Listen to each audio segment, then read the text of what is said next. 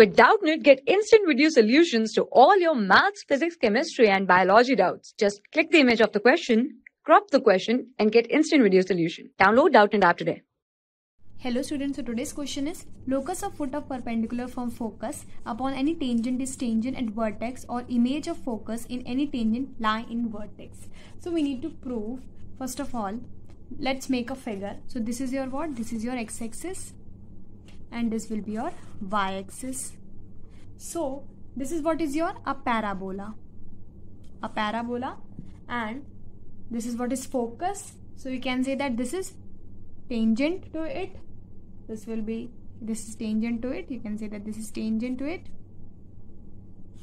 This is what something tangent, and the point in which it is at, let it be P point, which is 80 square comma 281. This is what is point, and this is what is S A comma 0. This is what is your origin, and this from focus you can make a line, and that what is perpendicular to this we need to locus of foot perpendicular from focus. So this is focus and this is what is locus of foot. And here it's a image, that is from the focus.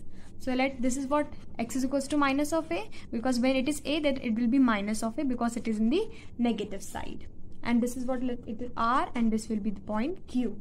So this is what is your diagram. Now the parabola is y square is equals to 4ax, and the point, that is tp, that is this point. You can say the equation for tangent was nothing but t1y, that is what is x plus at1 square. So when x coordinate is 0, then you can say that y is what? at1 only, because 1t1 is cancelled with it. So x is 0 here and y is equals to at1. So the coordinates of q will be what?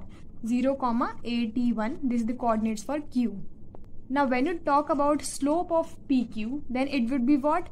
2at1 minus at1 divided by at1 the square minus 0. That is the point 0 comma at1 and this point from this to this. So that is what the slope of pq. So this is what is at1 divided by at1 square, that is nothing but 1 by t1. So this is what is the slope of pq. Now when you talk about slope of sq, that is this slope, then it will be 0 minus at1 divided by a minus 0, because the coordinates of q is what? 0 comma at1, that is we have find out here. This is what is the slope. So you can say the slope of sq is minus at1 divided by a, which is minus of t1. As you know, this is the slope of pq and this is the slope of sq. So this is msq into mpq, the slope is equals to minus of 1. So you can say that how? Because 1 by t1 is equals to minus of t1, that is what the product will be minus t1. You can check it out, that 1 by t1 into minus t1 nothing but what? Minus of 1.